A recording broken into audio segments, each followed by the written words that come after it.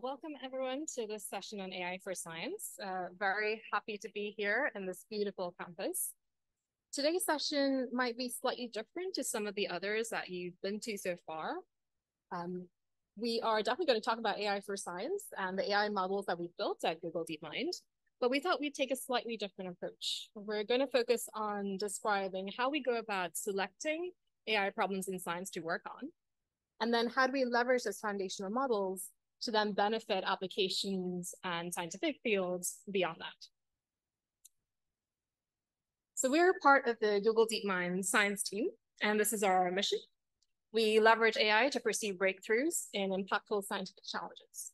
Now, as I mentioned, we are going to talk about the scientific challenges that we work on at Google DeepMind, but I'm going to give you a bit of a sneak peek in that we would love to hear what challenges you would like to see AI applied to.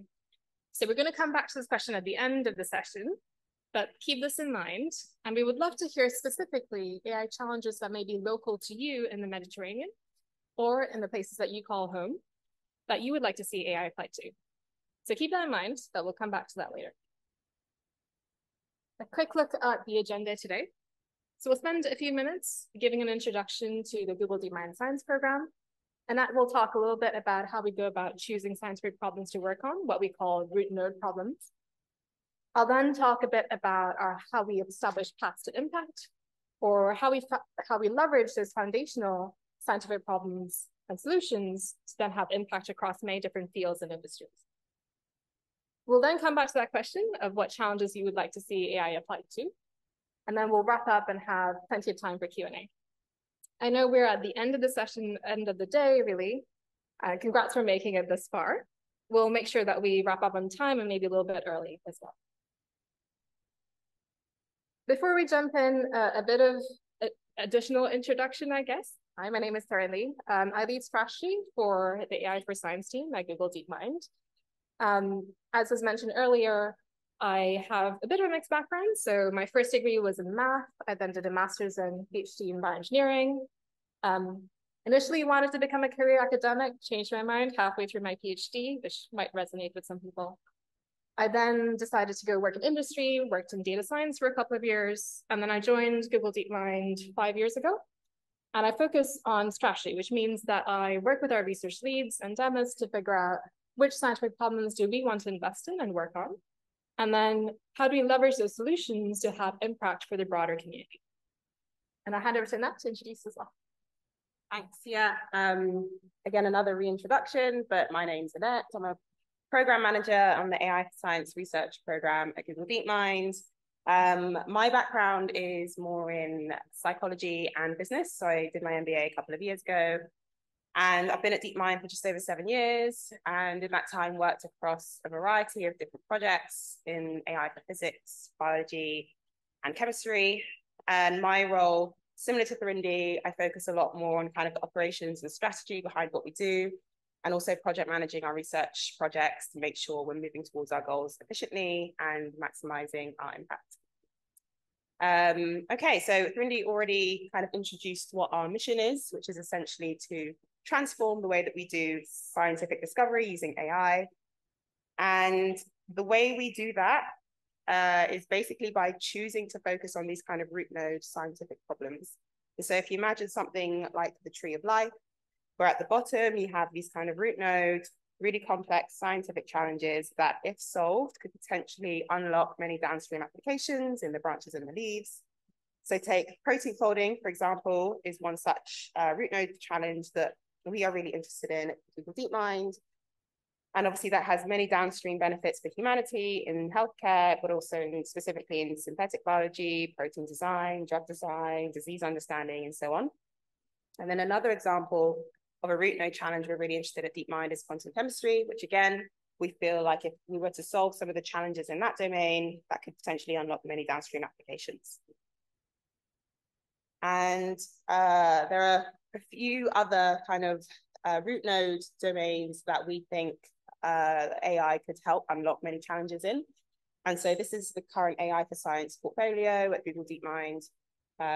We are very interested in AI for computer science, using AI to understand the genome, AI for fusion and neuroscience, Protein structure prediction and quantum chemistry I already mentioned, and we'll talk a little bit more about those today. And we're also interested in AI for maths and weather and climate. And so these are some kind of key domain areas that we think AI could be leveraged to help unlock some really interesting, impactful challenges for humanity. And so how do we go about choosing which root nodes to essentially focus on?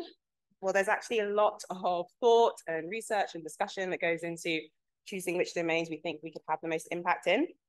But there are three main things we look at when it comes to problem selection. The first is there high scientific significance and impact?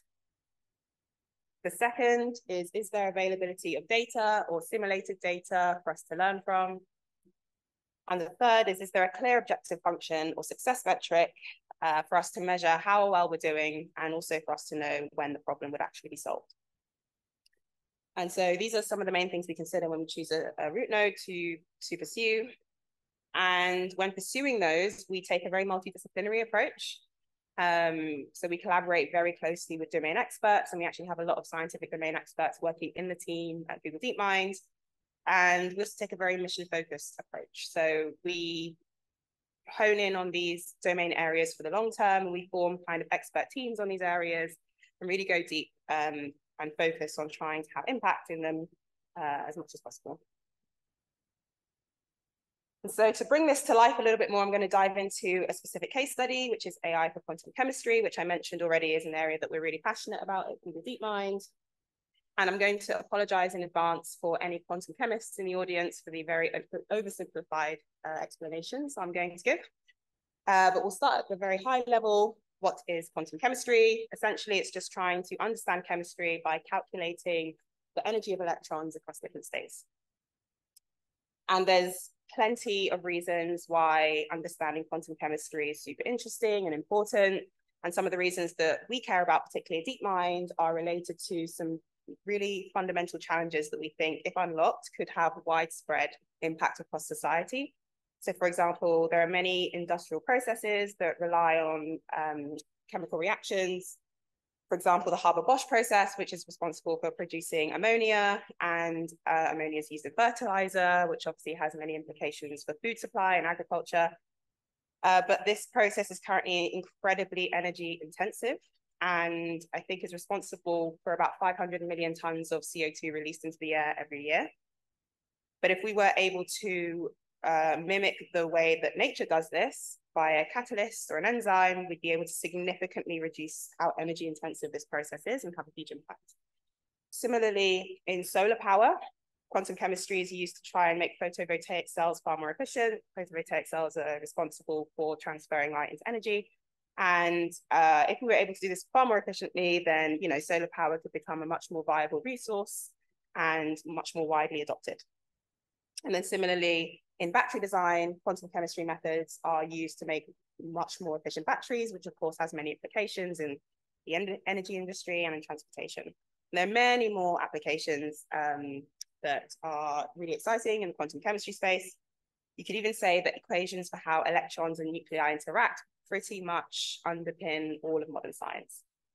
But the challenge with quantum chemistry is that many of our existing quantum chemistry methods either struggle with accuracy because the quantum world is very strange and difficult to predict, or they don't scale very well when it comes to really large and complex molecules, which is actually where a lot of the exciting and useful chemistry happens in the real world. And so we need a much more practical way of describing quantum mechanics so that we can understand the dynamics of complex molecules without too much computation. And there is one such kind of theory that aims to describe quantum mechanics in a slightly more efficient way. It's density functional theory, or DFT. I'll explain this very briefly. I won't go into details, but essentially it's a theory that was developed or discovered back in the 60s. And it basically says that you can calculate the properties of a molecule by averaging over the density of all the electrons in the system, as opposed to calculating the interaction of each electron and how it interacts with other electrons and nuclei, which would otherwise be incredibly computationally intensive. And so because it's a far more efficient method, there's some other quantum mechanical methods many scientists use DFT in their research in computational chemistry and material science. And some might say it's pretty much the workforce of all modern computational chemistry and material science. And so, scientists can use this method to basically get out quantum mechanical descriptors related to their application. And it's so widely used that actually 12 of the top 100 cited papers of all time are related to DFT, and 2 of those are in the top 10. And Becky, who is one of the authors of those top 2 papers, says that the applications are endless. At a fundamental level, DFT can be used to describe all of chemistry, biochemistry, biology, nanosystems, and materials. And everything in our terrestrial world depends on motions of electrons, and therefore DFT literally underlies everything. And so in there lies our first requirement of having high scientific significance and impact. The challenge, though, with DFT is that although it is far more efficient than some of the other quantum chemistry methods, because it does average over the overall density, it can sometimes struggle with accuracy in many cases. And so the idea that we are trying to pursue is using machine learning to try and make it just as accurate as well as efficient. And so the idea is that you can create a neural network that can basically learn this mapping from density to energy. And so that's basically the task that we're trying to do. In terms of exactly what that looks like, so the training data consists of electron densities and labels of energy, which have been derived from either experimental observations, or there are some, as I mentioned, more clunky quantum mechanics methods that don't scale well when it comes to large and complex molecules, but many scientists have used to label small and simple molecules.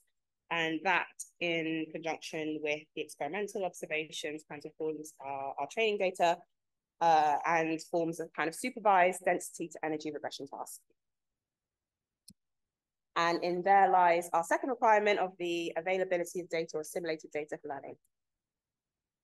And then in terms of what are the inductive biases that enable us to make sure we're learning the right thing, as I mentioned at the beginning, I'm not a computer scientist, so I won't punish you all by trying to describe the intricacies of the model architecture, but what I do know is that we really do bake in kind of bespoke chemical knowledge about symmetries, constraints, locality, many of these kind of quantum chemistry domain specific requirements. And that's why a multidisciplinary approach is really key here to bring together the best of both the scientific domain and machine learning. In terms of how we evaluate, well, luckily for us, there are a number of kind of community accepted benchmark data sets where it's considered, if you do well on those, your method is considered a good one, and achieving an error less than 1 kilocalorie per mole is considered to be chemically accurate. And so in there lies our third and final requirement for problem selection, which is making sure there's a clear objective function and success metric for us to measure our progress. And so that is essentially what we're trying to do. The idea is that we could have potentially a single universal neural network that scientists could use to feed in the density of any molecule and use that to calculate the quantum mechanic descriptors that are really relevant for applications. And we've made some progress in this area. So in 2021, we published and open sourced our first general purpose machine learned density functional, and achieved state-of-the-art accuracy across a broad range of chemistry on some of those benchmark data sets that I mentioned before. But also, and this is where collaborating with domain experts was really key, we also managed to solve some of the kind of long-standing systematic errors of existing functionals in this space. If you want to learn a bit more about the model or anything else we did there, the link to the references at the bottom of the slide. Okay, so I think it's probably fair to say that the road to DM21 and releasing this functional wasn't completely easy. So I'd like to also share some of the challenges and learnings that went along the way. But before I do that, I'd like to ask you what you think might have been the challenges in trying to solve a problem like this with machine learning. So now's some time for some interaction. It's the end of the day, so we can all get a bit active. So if you could either scan the QR code if you've got a smartphone, or you can just head to slido.com and enter the number at the top of the screen. And it'd be great if you could, share your thoughts on what you think some of the main challenges might be in trying to solve a problem like this with machine learning. And we'll try and get the answers up on the slides. If not, I will read them out. Let's see.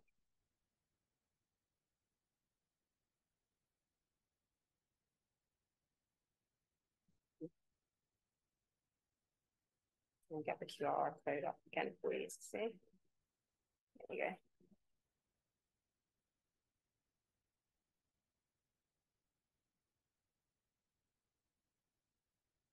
I'll give you a couple of minutes.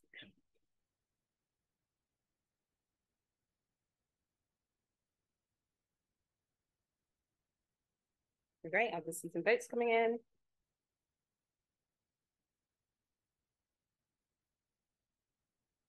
I think everyone's there, so let's see if we can see some results. Okay, great. Enough annotated data, yep. Lack of data, scarcity of data. There's a theme. Data collection, how to store electron densities, yes. Too much noise in the data, yes. Explainability, yes. Lack of domain knowledge, yeah, that was a challenge. It took a number of years. Spin flipping the problem. Chemistry is hard, correct. Defining the objective, yep. Scaling, exactly. These are all very consistent with some of the challenges that we faced. Data was a huge one, scaling, learning the domain took many years, defining the objective, getting the data. Great, exactly, yeah, thanks for that. So,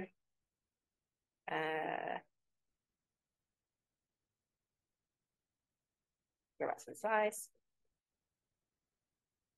Yeah, exactly. So we had many scientific and technical challenges. On the scientific side, DFT is a ground state method. So, trying to start thinking about how we can also look at quantum mechanical methods that look at different molecule states at higher energies, which again is where a lot of the exciting and important and useful chemistry happens. Again, I mentioned the whole scaling challenges, so very complex, large molecules, where you start to have even more interesting interactions, like long-range interactions, and when you start looking at solids, thinking about the effects of like periodic boundary conditions and things like that.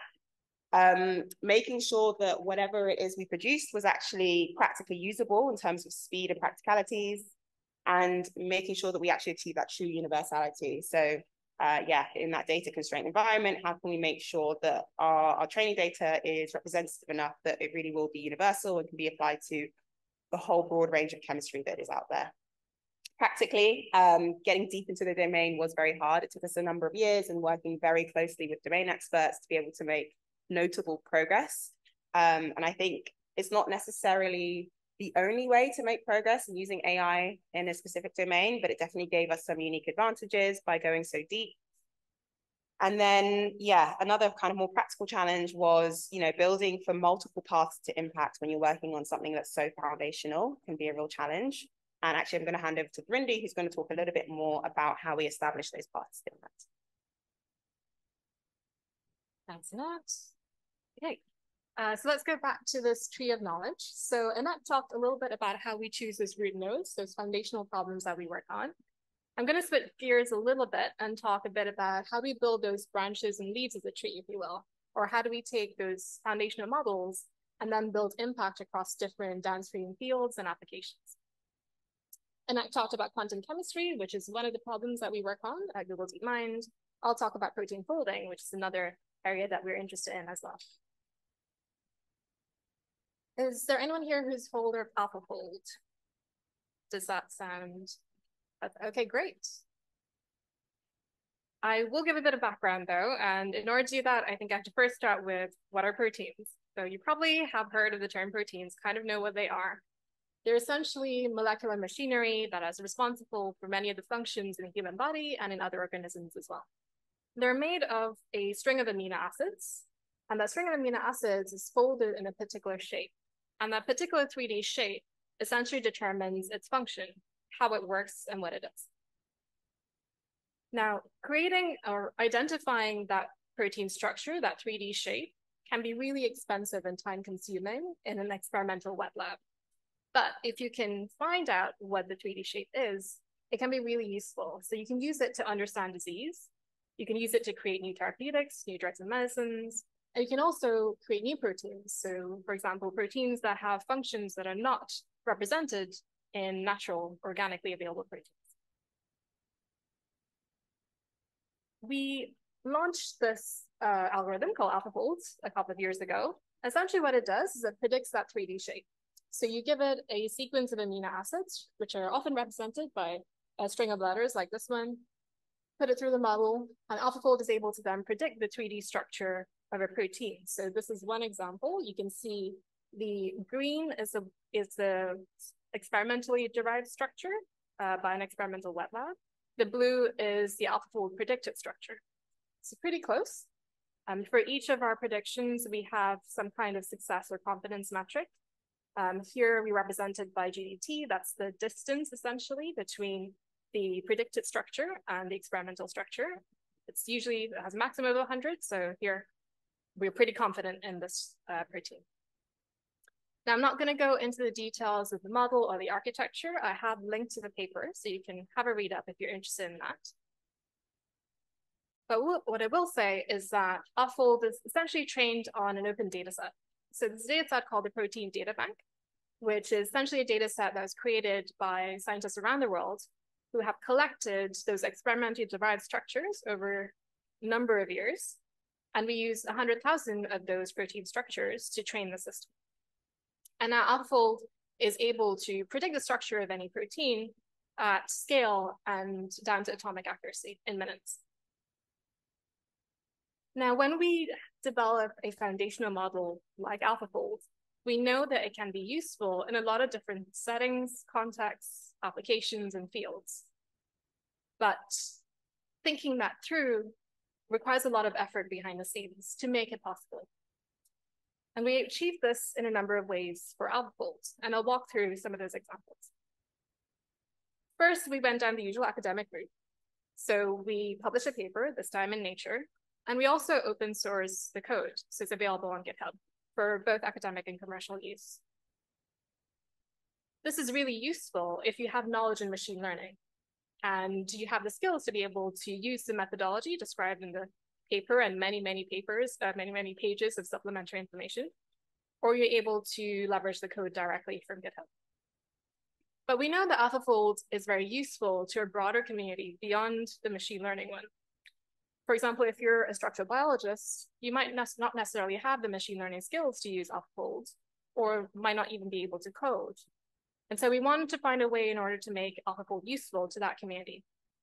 So we partnered with EBI, they're the European Bioinformatics Institute, and we built an AlphaFold protein structure database.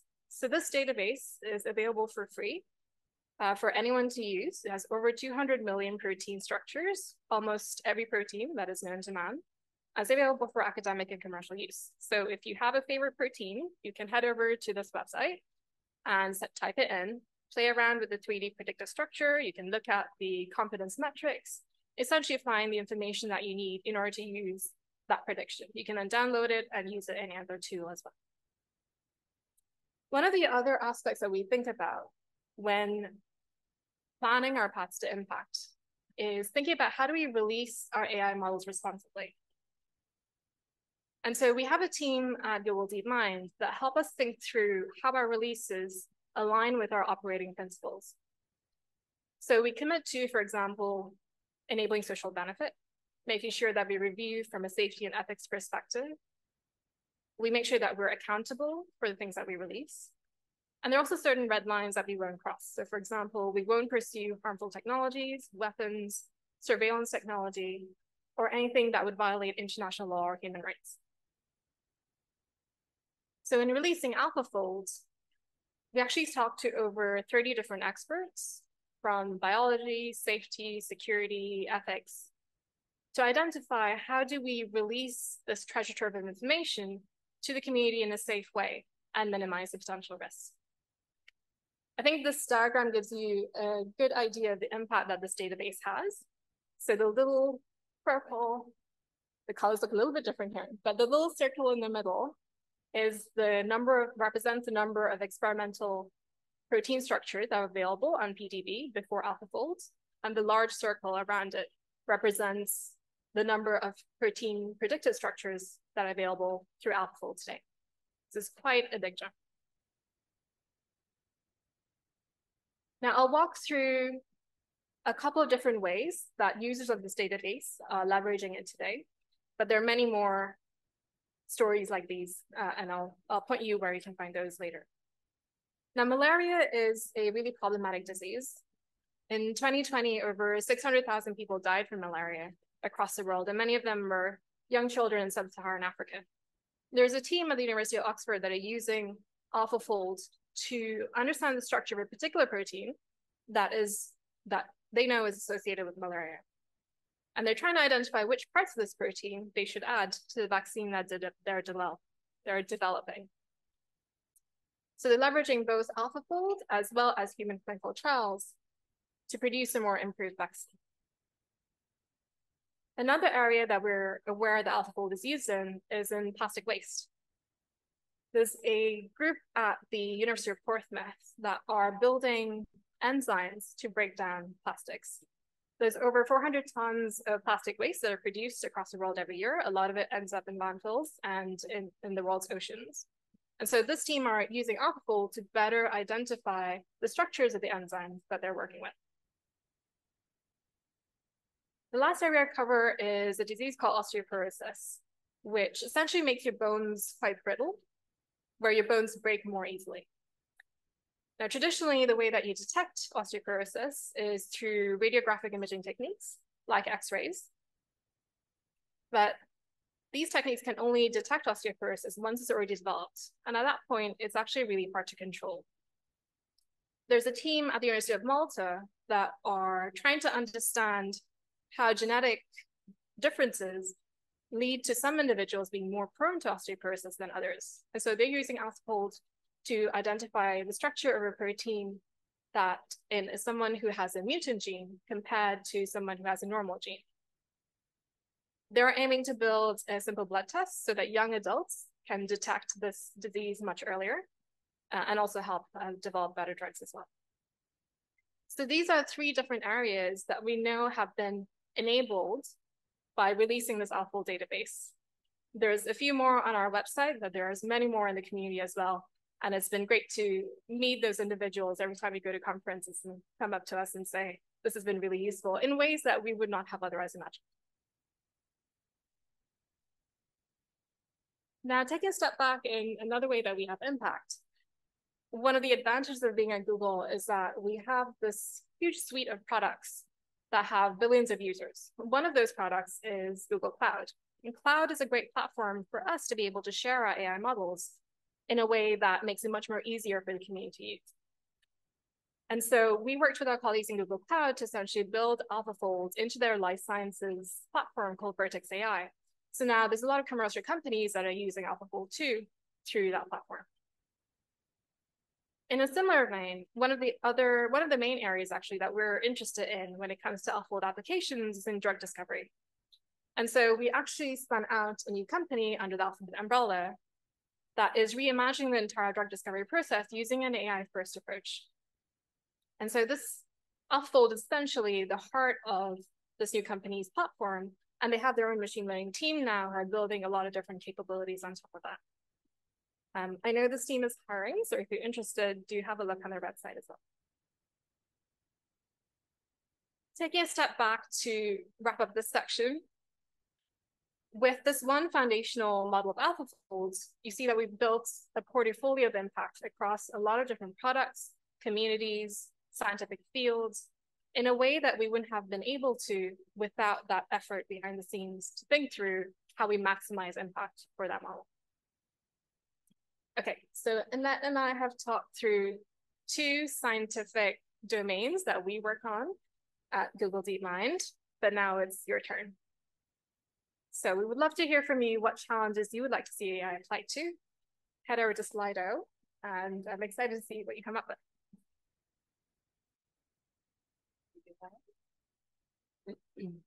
Just give me a second. I'll put it together.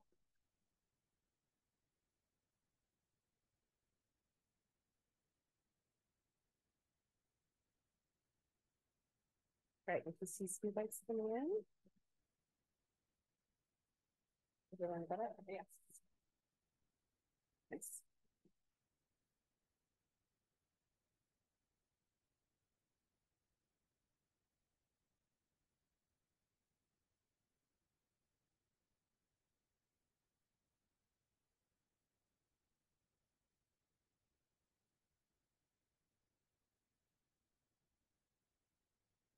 Yep, climate change is winning so far. Amazing.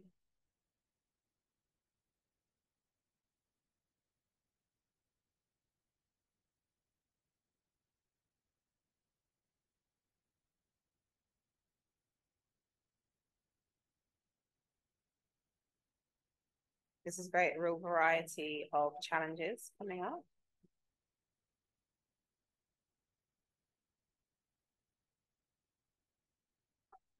Free parking slots. Very impactful problem. Techno, is that the music?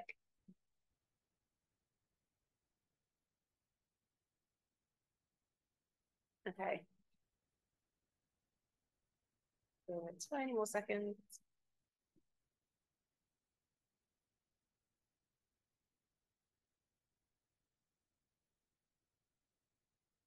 Okay, I'm actually gonna ask anyone who said either climate change, education, health, or policy making, if they want to, or any of the others even, if you want to share a little bit more about, you know, why you think it could be a very impactful area for AI to tackle.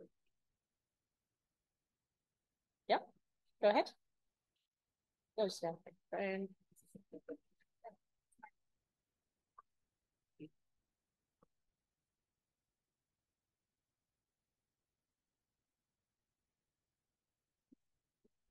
There we go. Okay.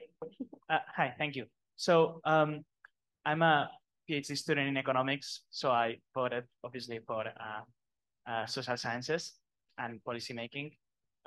Personally, I think that I know that there's all the decisions that at the end of the day are done by policymakers. They're way more effective when they're done with evidence-based policies. Thankfully, the UK, where I'm living, it's a country that has learned the lessons, and there's a lot of institutions doing that.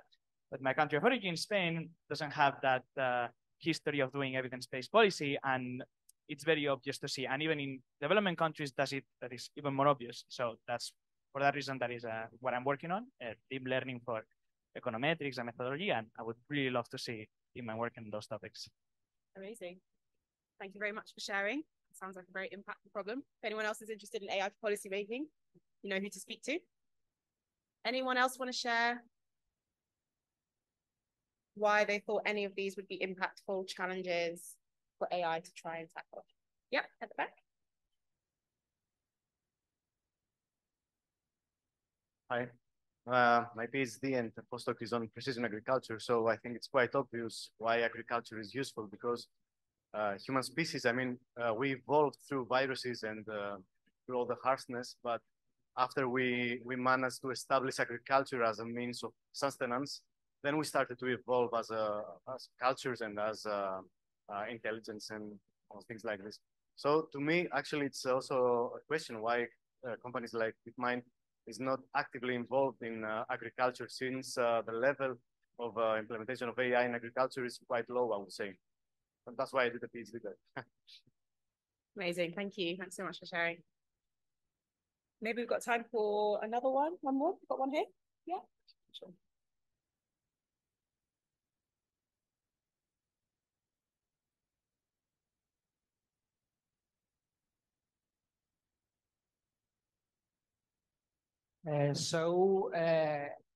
Just like before, because my PhD is related to this, I think AI can help understand human better, like human intelligence, because all the previous research is biased, okay, because of its nature. So probably AI can really find hidden relations to data based on emotions, intelligence, personality, etc. Very interesting problem. Great, thank you so much for sharing. Amazing. Well, thanks for submitting your answers. You can see a real range of potential applications here, all very impactful, and some that are very topical for the Mediterranean and Greece, which is really nice to see. Yeah.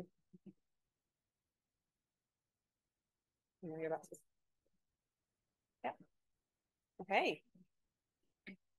All right, so we've come to the end of the bulk of our talk, and I guess if you don't remember anything else from what we've said, 3 key takeaways, and that is that, you know, we really do think that AI can be the ultimate tool to really help scientists across a variety of domains, and those domains interact. And when you're kind of exploring a potential domain and foundational challenge to impact with your methods, also think about the fact that there are many potential paths to realizing the impact that you're trying to have.